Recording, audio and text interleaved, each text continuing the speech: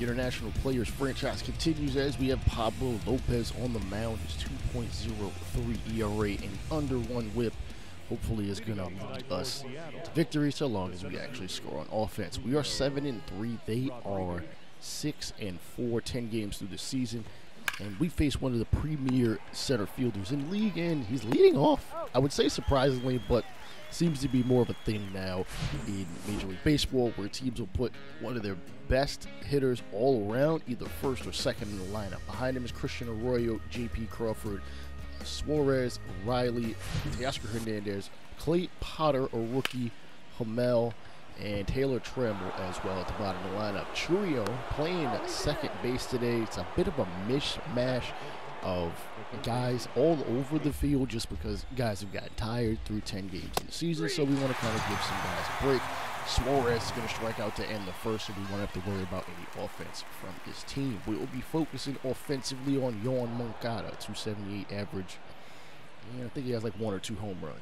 Again, very early in the year, the Mariners looking to make the postseason. They haven't done so in a couple of years. Ground ball to first, and unfortunately Moncada's first plate appearance will end up empty. As we take a look at the, again, mismatch of a lineup, Arias at short, Gonzalez in right, both Trailer in DH position, Marcano in center, Toribio at first, and Trorio at second, as we look to try to get some backup guys. Some burn early in the year. Kyle Riley is going to strike out. 353 average though thus far. Teoscar also hitting over 300. Unfortunately, he's not going to connect on the slurve outside corner. And that is another strikeout for Lopez. Here's Clay Potter. 2 home runs, 7 RBIs through very, very early in the year. I'm not sure when he got drafted, but he looks pretty damn good.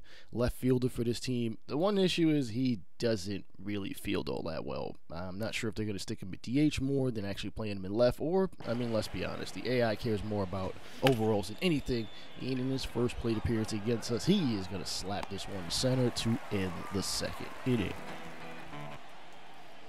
Taylor Trammell, 2-1 count, and he's going to rip this one into right field for a base hit as the Seattle Mariners finally get a runner on early on. Rodriguez, unfortunately, is going to strike out for the second consecutive plate appearance as Lopez is able to gun that fastball right by him. Arroyo is going to chop this one up the middle. Churio overhand toss to Arias for the final out in the third.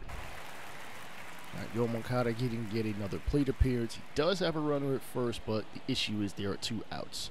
And he is going to chop this one back up the middle. Crawford is able to, oh my goodness, great plays. He's able to glove grab it and toss it all in one motion for the final out. Check me out on Twitter or X, whatever the hell they want to call it, at State Franchise. And, oh my goodness, Taylor Trammell says, hold on, wait a minute, before you click away, look at this home run as it ends up.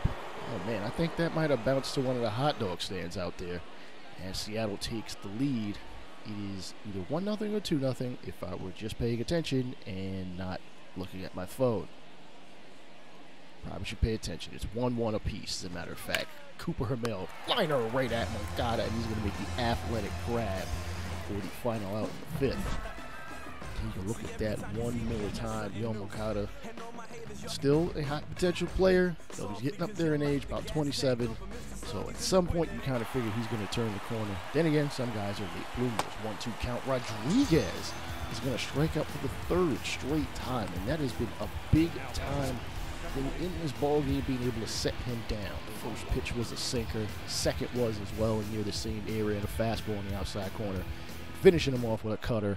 Nothing but fastballs from Lopez. 1-1 ball game. Moncada 0-2. 0-4-2 today, as a matter of fact. And he hits one high, but it ain't too far. Unfortunately, it'll find a glove.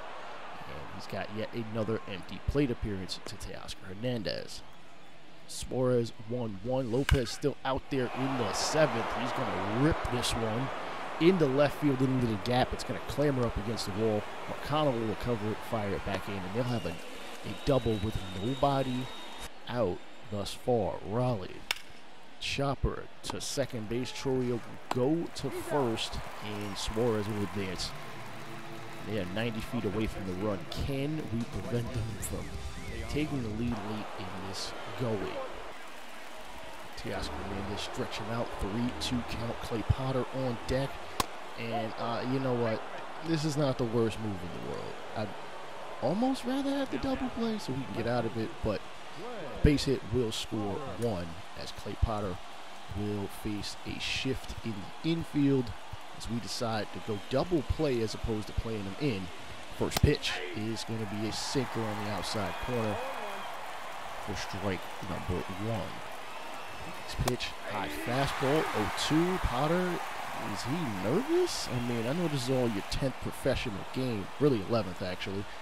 1-2, and oh my goodness, circle change on the outside corner. As you know what, if he had just played AAA, we wouldn't have had this problem. He'd know that guys at the professional level are going to change speeds, they're going to change locations, they're going to do any and everything possible to get you out.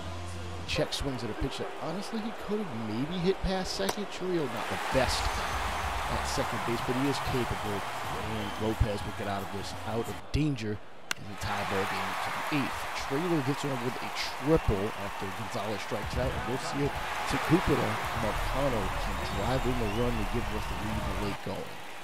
200 average for Marcano, but you know, we like his versatility, plays damn near everywhere, and honestly was one of our best clutch players last season.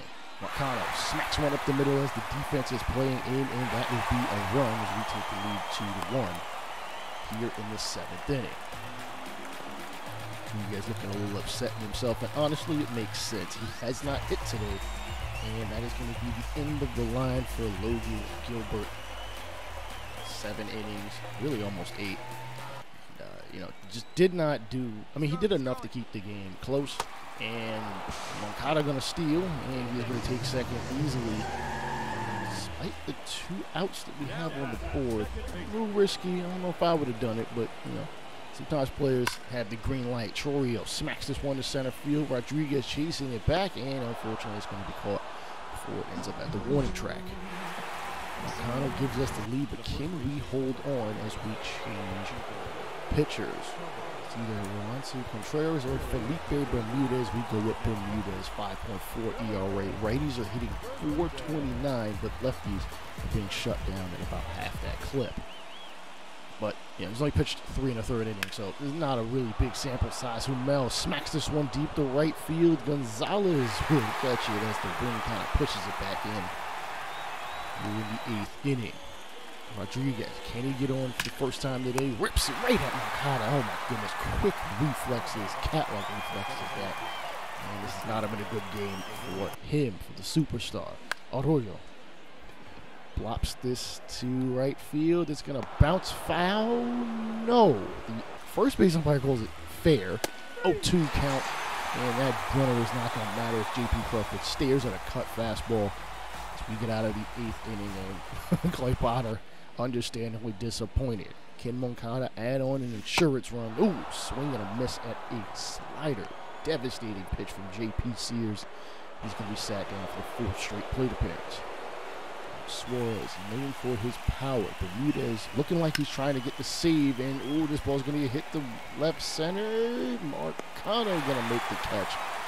Gotta be careful, man. You cannot let a power hitter of his caliber smack one like that. Can't give him something so easy he can just barrel up. Right. Cal Riley coming to the plate. They need him to get on 2 for 8 in the series, and he's going to chop this one into the infield grass. No, actually, Riley is able to stretch out and make the stab and throw. That is the 2nd out. Riley looking very disappointed in himself, understandably so. You're the number 5 hitter. They're expecting you to hit a bit better, even if, you know, analytics say you want the better hitters at the top of the lineup. He's kind of in the middle. You know, sometimes teams play both sides. Hernandez, chopper to first base. Is Toribio going to make it stand and step on the ball and lead to take the victory 2-1 here at quote-unquote home? Because again, as I told you, I'm not creating a stadium. We need something more as far as the stadium assets to feel like it is really a stadium, our own stadium, as we take on the Brewers. Y'all may think I might be drunk saying this, but Sean Reed Foley is an international player. I could acquire him if I wanted to.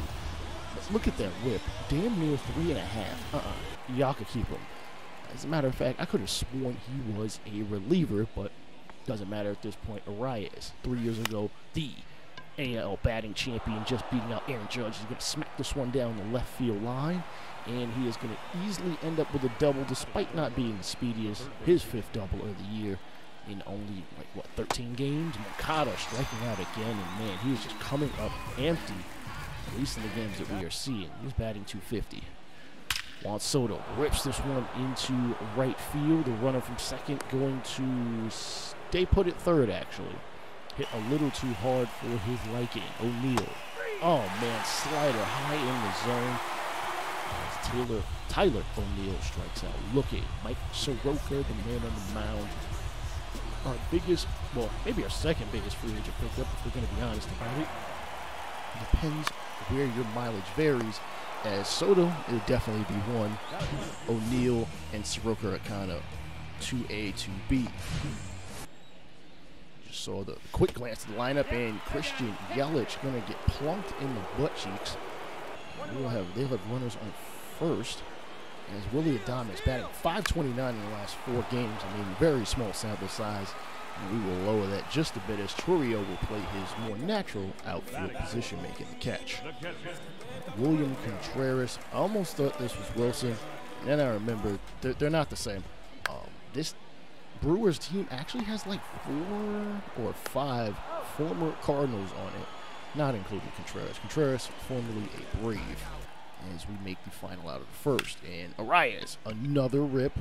What else is new? Hits it in the right field, and the ball's kind of bobbled, so the runner who was at first is going to come around to third. That is Chourio. We got runners at the corners. We are up 2-0, and we're going to try to add some more to it. And Moncada, ground ball to first, and oh boy. I guess over a larger sample size, he's not bad, but we might need to go in another direction. Cody Bellinger sends his baseball in another direction. Whence it came, hits it the dead center. Damn, are the Brewers just trying to pick up all the NL Central players? Takes the deed, cuts the lead in half. It is 2-1. Former MVP. He is 6 years removed from that, as a matter of fact, but showing that he still has the prowess to hit it 400 feet with 6'4", 200 frame. Garrett Mitchell batting .296. Nope, we'll just drop that down a bit as he strikes out on a cut fastball. Not without Bellinger giving him the lead first in the second. Not the lead, actually, giving him a run on the board in the second. Arias 2 for 2. Can he make it 3 for 3? He's going to hit this fastball in the left field, and unfortunately, neither extremely fast runner is going to tag up. Moncada will get an opportunity, and he's going to just squander it as he hits it behind the backstop. Come on, you could at least attempt to put that in play, dude, or not swing at it. A little high.